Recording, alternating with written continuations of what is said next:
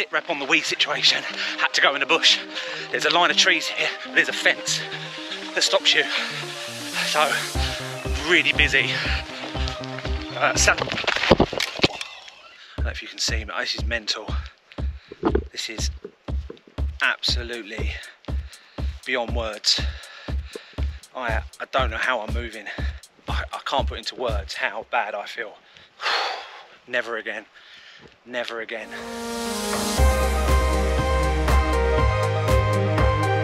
10 weeks ago, I ran a 55k ultra marathon through London in a heatwave. That video is on my channel. I stopped at a co-op and bought some water and Lucozade. It's just too hot.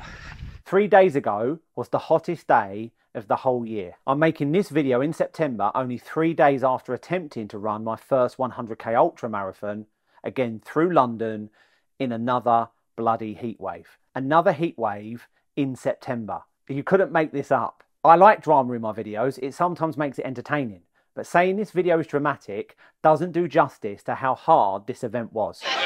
This will be my first time trying to run 100k. The Thames Path challenge starts near Putney Bridge and it weaves its way to Henley, running along the footpaths and trails of the River Thames. It sounds really romantic, enjoyable even, but when the ball of gas in the sky is literally trying to cook you alive and your heart rate is at maximum capacity, just trying to regulate your body temperature, it's not as fun as it sounds. I've physically covered 100k twice before. The first time was over 2 days when I slowly walked Race to the Stones 100k in a weekend, camping overnight. So 50k day 1, 50k day 2. It took me close to 30 hours of movement to complete it. And then the second time was my own backyard ultra, which I called Walk the Line, during the pandemic when all events were cancelled. Both of these videos are on my channel.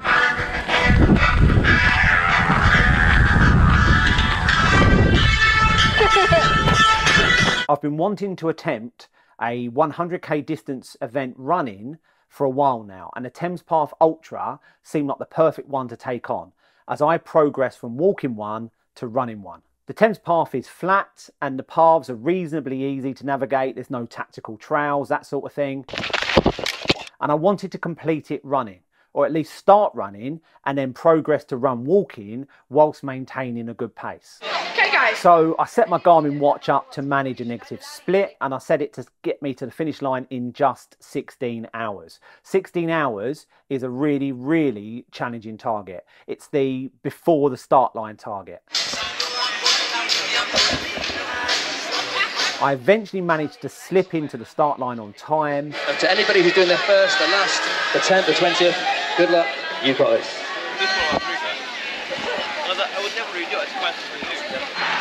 So we just started. We're about 400 metres into the run and running over Putney Bridge. There's the Thames. Looking forward to this. Stressful start on the start line. Baggage queue was huge. We're good. It was a bit of a rush start to catch my wave. Otherwise I'd have actually started 30 minutes later, which luckily for me, thankfully, there were some people in front of me in the baggage queue that didn't mind me pushing in. So we started. This is the best part where the nerves kind of calm down and you get into your stride, you get into the run itself and things become more enjoyable. And the first 4k was uneventful.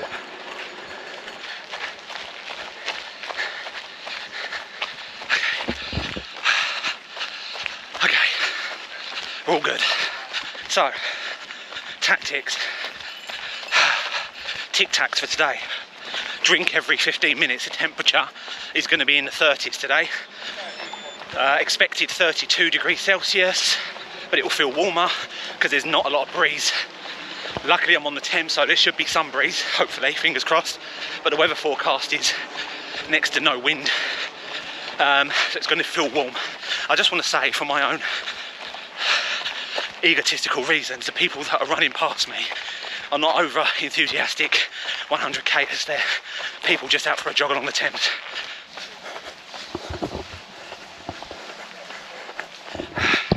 So 3k down, haven't got 100k anymore. Happy days. I'm trying to drink, but I'm bursting to go to the toilet. And there isn't one till 17k. Well, that's the first pit stop, so I'm hoping I come across one. If not, it'll have to be a tree. Other than needing a runner's wee due to the excessive hydrating I've been doing for the past 24 hours straight, everything was going to plan until this happened. We're between 4 and 5k. Sit rep on the wee situation. Had to go in the bush. There's a line of trees here, but there's a fence that stops you. So, really busy.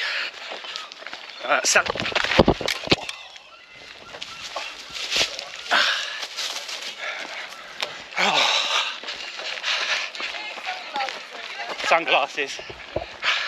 So I'll do that at least 5 times in the run. Okay. Cheers.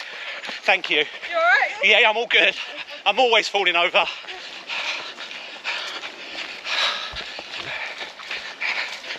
Thank you. The fall at the time didn't hurt. The only thing broken was my pride.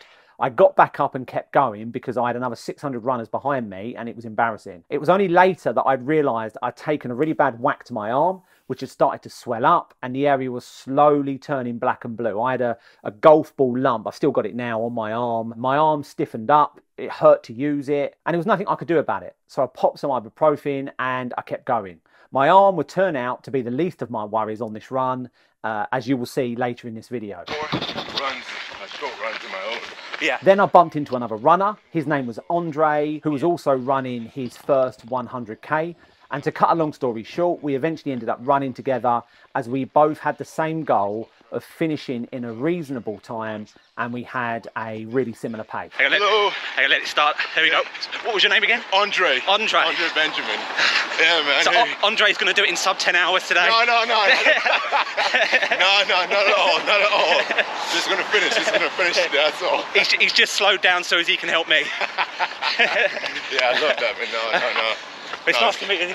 Nice to meet you too, Nice to man. meet you. Nice to meet you too, man. It's awesome. Andre's a top guy, and it's awesome that you get to meet such like-minded people at events like this. It takes a certain type of human being to want to attempt something like this, and you realise how awe-inspiring their attitude to life really is. It's not the atypical outlook. It's not the attitude you get from chatting to someone in a queue in Greggs. It's very different. So we're just coming into Richmond town centre.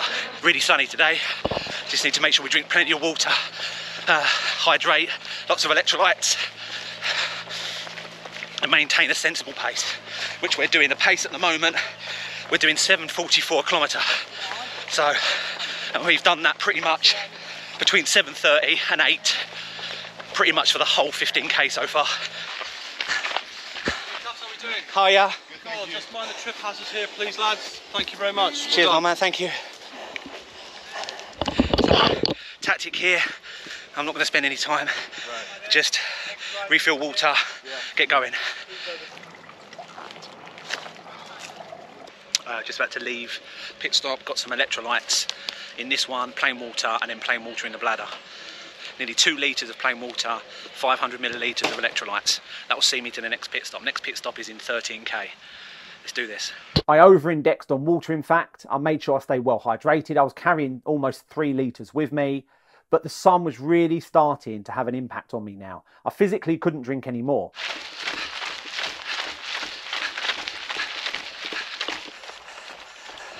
Okay, I feel it's a good time to do a sit rep.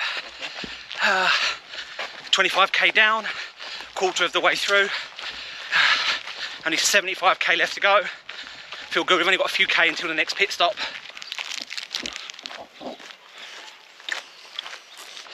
It's in the 30s now, easily. It's a warm day. And it's very tempting to jump in the Thames. And swim the rest. It's probably easier to swim the rest. Really pretty. Wives, you say? Yeah, he had 6 wives. Henry VIII and his 6 wives. Yeah, he beheaded 2 of them. You not heard the story of Henry VIII? No, I didn't. Ah. At this point in the run, fully aware how much the sun had the potential to affect me, I decided to run the sections in the shade and walk sections that were in the sun. I mean, today just feels Yeah, hot. this is brutal. There's no wind, is Yeah, there? yeah. We were just discussing, it's absolutely brutal today, so the temperature is easily in the 30s. It's just beating down. It's nearly midday, and there's no breeze, none, completely no air. And we've made the decision that these exposed parts along the Thames. It's all in the open. We're going to walk in the sun and jog, run in the shade, but our pace is still really good. I mean, even walking at this pace, we're walking at a march pace. So running the shady sections and walking the parts in direct sunlight made sense. And this turned out to be 100% the right decision later on in the race. If I hadn't have done this tactic at this point, I'm not 100% sure I'd have been finishing this race. Sit rep still feeling fresh as you can be at 27, 28k.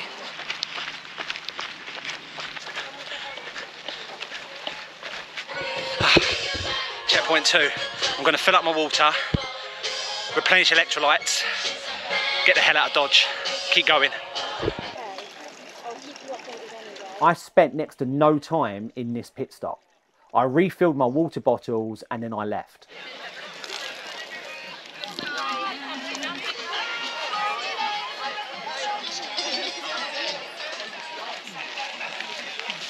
On hindsight, this was a mistake. I should have eaten something. I should have spent another 5-10 minutes, had something to eat and built up some energy. Between here and the halfway pit stop is where the wheels really started to fall off for me. This was the worst part of the race, out of the whole 100k.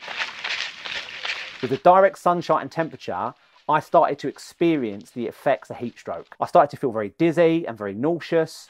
I'm just worried about overheating, so tactically now I am running the shady bits and trying to walk the sunny bits, but the problem is it's been all sun, so that plan is kind of going out the window because I don't want to be walking at this point. 37k aid station, we've made it.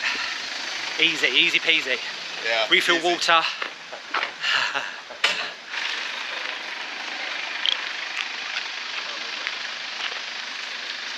I'm leaving the aid station, 12k until we hit the 50k mark and I can have something to eat. So I'm going to enjoy this.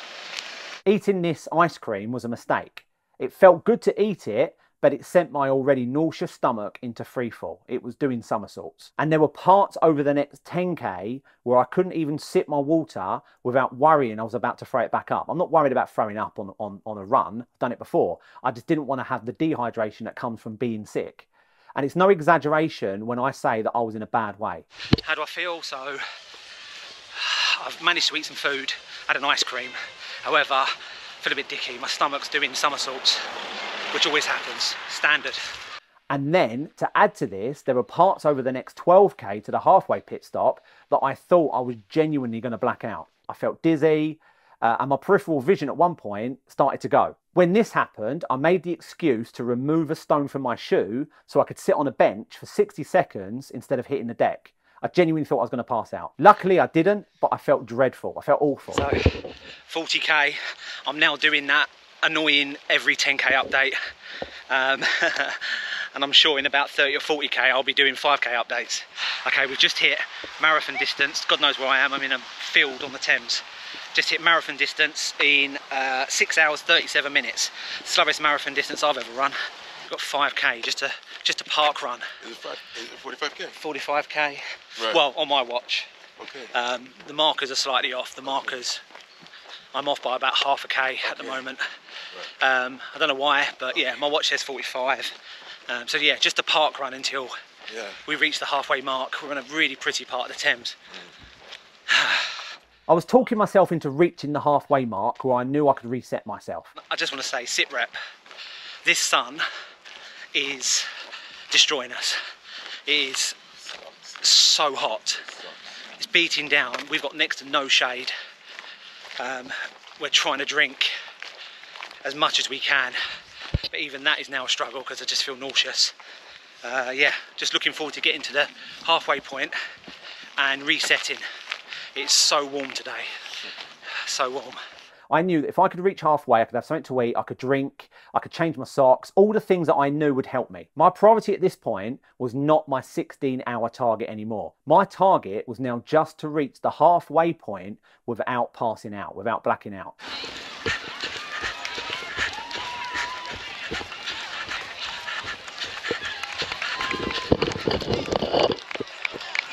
I was very grateful to have reached the halfway mark. Where are you? We're just over there. I collected my bag and sat with my family in the shade. I felt so bad at this point, I didn't even film this bit, which is very unlike me. I just put everything I had on me on the floor, I sat down, I forced down a pot of pasta and a Huel replacement meal, and I managed to consume about 1,000 calories. I changed all my clothes, including my socks. I drank 4 cans of full-fat Coke, a litre of water, and a Lucozade. After doing all of this, within seconds, I felt 1,000 times better. I felt like a new man. Word of advice to anyone looking to sign up for their first ultra, their first marathon, their first half marathon, any distance you're looking to do for the first time. Do not think that these negative feelings of exhaustion remain with you. They don't. It's fleeting. It's in the moment. Of course, if you have a serious medical situation, then you should seek medical advice. But I knew that if I took some time to reset myself, eat as many calories as I could, rehydrate, get some sugars, salts, all that sort of stuff on board, then I knew I would feel better. I'm not an expert. I'm just describing myself. I'm describing what I know works for me. You have to work out what works for you. What I'm saying is that these feelings do change. Having done this, I completely turned this race around. I went from seriously worrying about making the halfway mark, let alone finishing, to knowing I would reach the finish line.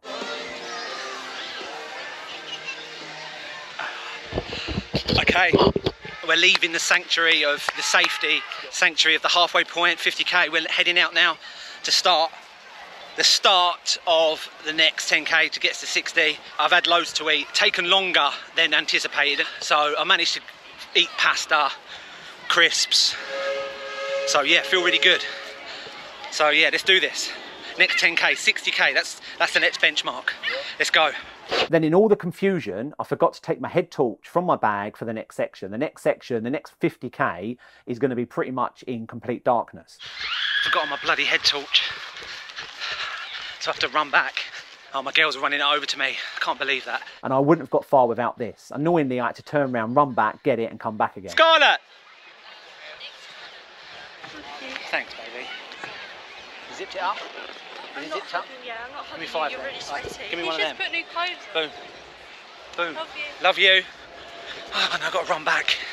Oh, man. We're just pushing 60k now. We're at about 57, 58k. I've lost track. And I can't be bothered to look at my watch. Still on the Thames. Absolutely shattered. It's just the heat. My legs feel okay, my feet feel okay. Tactically, we're doing okay with water and all the things that you would expect to have to do. Electrolytes, food, but the heat is unbearable. I'm hoping that as the sun sets, I'm so tired, I'm starting to struggle to speak. I'm hoping as the sun sets, it reinvigorates us. There was one other thing I forgot to mention as well on camera before it gets too dark. I didn't mention it at the time when I took my dive earlier, which was on camera because I was filming. Don't know if you can see that. I gave myself a nasty bump, big bruise. So that was annoying in the first 3k of a 100k run.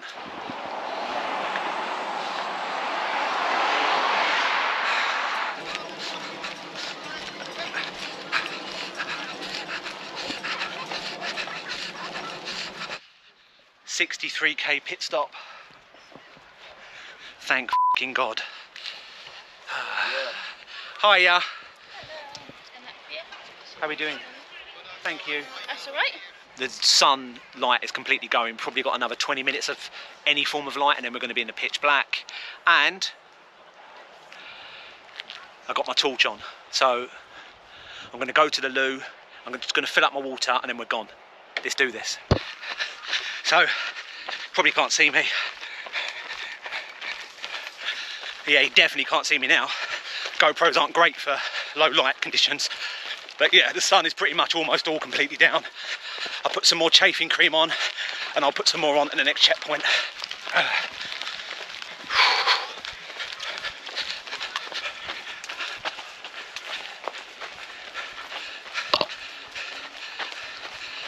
The next pit stop is 77k. It's a massive party over there. We're just going to blast through this one, refill water, and take on some electrolytes and eat a pizza. There's pizza. So yeah, downhill, it's run the downhill. Looking forward to the vegan pizza, which I've been reliably informed is there. 7, 8, I can't remember, pit stop something. We're at 78k. We've made it. So yeah, 22k left, 10k to the next checkpoint. I would say feeling okay. I feel absolutely horrendous. My feet are on fire, don't belong to me. My legs are burning. We're going to try and run in a sec, but I can't run and talk on camera at the same time, so 10k, let's do this. Yeah, let's go back to where we started. Yeah. At the arrow. Yeah. And with exhaustion starting to take effect, we ended up walking the wrong way. Okay, we've gone off course, we're lost in a field. Yeah. And we accidentally dragged another runner with us, obviously because we must have looked like we knew what we were doing. Luckily for us, he seemed a little bit more alert than we were, and he got us back on route quite quickly. Just hit the riverside and turn left. Up here. No, keep going straight. Yeah. I then walked through the graveyard that I'd seen 100 times on other YouTubers' videos. Okay, we're good. Back on track. Right, 10k to the next checkpoint. Let's try that again. Yeah. Take 2. Straight here, turn left. Straight here, turn left. And then the batteries died on my head torch. So this was my view from now on. Okay, so annoyingly my torch is now, this is the most it's generating. I've run out of battery. Luckily for me, I'm with 2 other ultra marathoners whose headlights are shining the way, because mine is pathetic and I could do without that. This is full on endurance mode now. My head torch then emitted just enough of a glow to allow others to see me, but not enough to light the ground in front of me. So I was now completely dependent on my friend Andre's torch and him walking in front of me.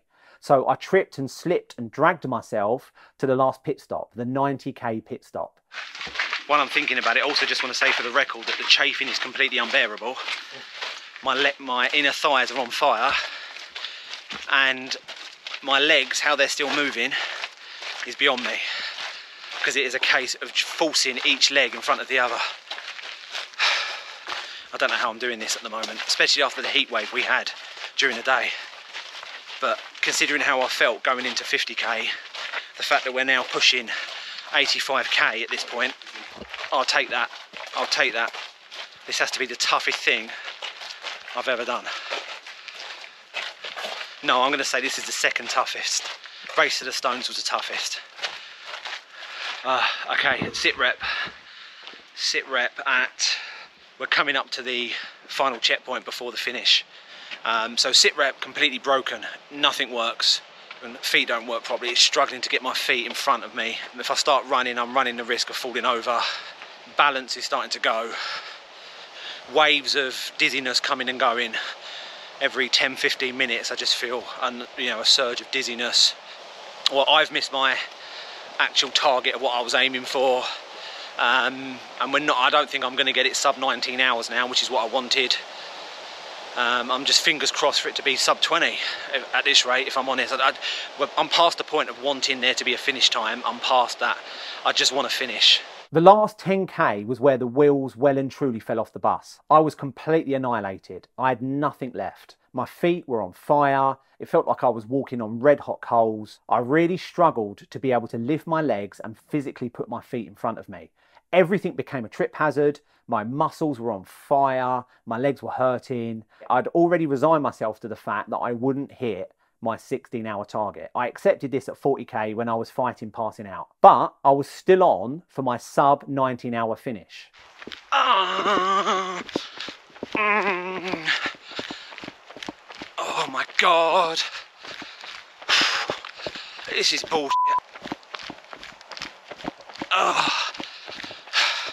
Seemed like a good idea 4 months ago. Okay, you can't see me at all. We've left the checkpoint. We've just gone through the 90k marker. We've got 10k, 2 park runs to complete this. He's trying to torch at me. I don't know if you can see me. This is mental. We're at about between 92 and 93k. So we've got just over 7k. And I can't put into words how bad I feel. And just the fact that I'm still moving is a miracle. I am broken. This is mental. Never again. Never again. The last 10k put an end to that dream too. Based on how well the last 10k went, I was lucky to finish at all. It took me just as long to walk the last 10k as it did for me to run the first 25k. I am physically struggling to pick my leg muscles, my legs up high enough to put my feet down in front of me. I can't describe how bad I feel. Oh shit. No, I just can't get up the hill. The muscles will...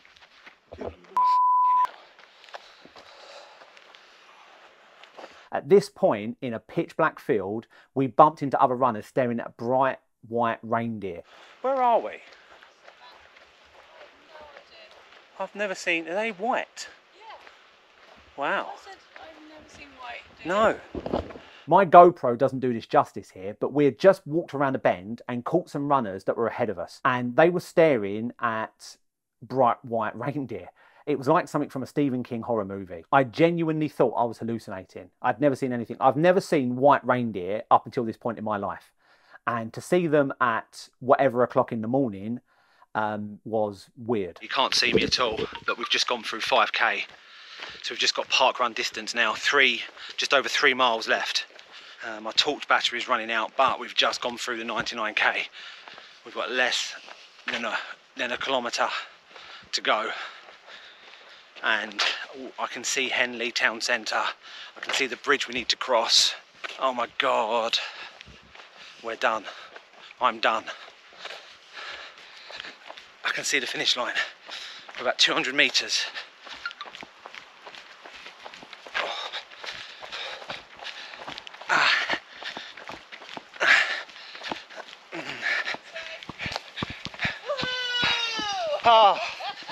Oh my God. Come on! Oh, where's the finish line? There. This way, come on!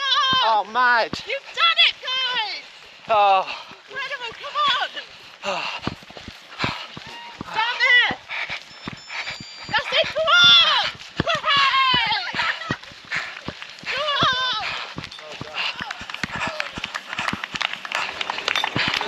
on! We've done it. Oh. Well done, my love. Well Thank done. you. I'll give you a medal. Thank you. Well done. Oh, you have no idea. I'm pleased I have to be here. It's your medal, come on. Thank you. Thank you very much. Well done, man. Well done. So good. So proud of you. Honestly, you've done so well. Well done. Alright, hang on long enough. Cute. That's tough. That sun. Killed it. Oh, I need to sit down. And that's it. I'd done it. I was over the moon. It took me exactly 21 hours and 9 minutes, significantly more than the 16 hours that I wanted. However, I am pleased to have finished. I'm a little bit annoyed I didn't get it sub 20, which was very much on the cards. And even though I'd had a wobble at about 40k because of fighting the temperature, finishing was never in doubt. Now, this race, the Thames Path Challenge, is over 100k, but you can enter and do smaller events. You can do 50k, you can do a half marathon, you can even do smaller segments.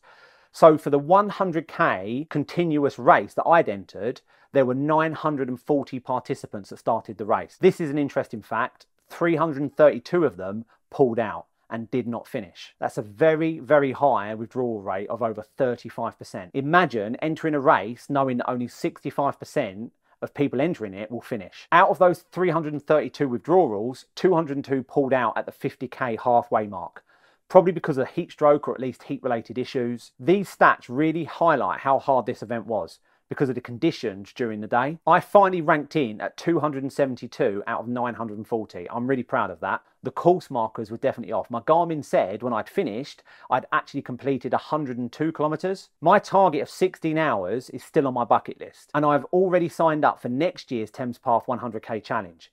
And I will return next year fitter, leaner, stronger and faster to smash that 16-hour target. I will do it. Hopefully the temperature then will be more September-ish and less like Mordor. It's been 2 days since I finished and I've almost completely recovered, which is also a good indication of how far I've come, which I'm really happy with. I want to say well done and a big shout out to my new friend Andre, and thank you for your David Goggins style motivational speeches. David Goggins, you're a rookie here, first timer. Congratulations. How was the heat for you? I didn't even notice it.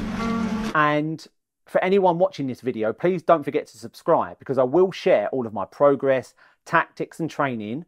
And if you like the cut of my jib, or at least enjoy watching a big bloke fall over a lot, then yeah, hopefully you'll watch some more of my videos. I now weigh 17 stone or 108 kilograms. That's still really heavy. Interestingly, when I started the race, when I hit the start line on Saturday, I was 17 stone 7 pounds. So I've lost 7 pounds since Saturday. It goes to show that it's a good way to diet. It's not. It's really not a good way to diet. That was a joke. My target weight is at least 15 stone or 100 kilograms at least.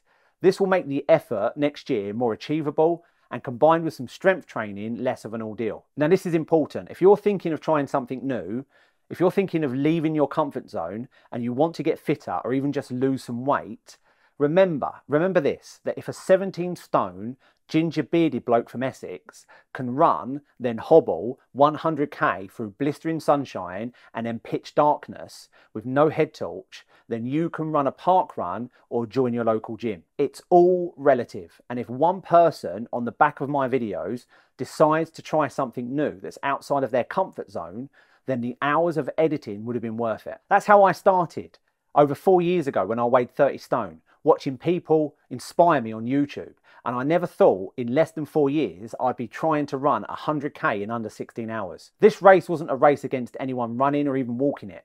It was a race against myself. So I hope to see you in my next video, which will be coming very soon. I want to say thank you for watching. And if you haven't done so already, please hit that subscribe button.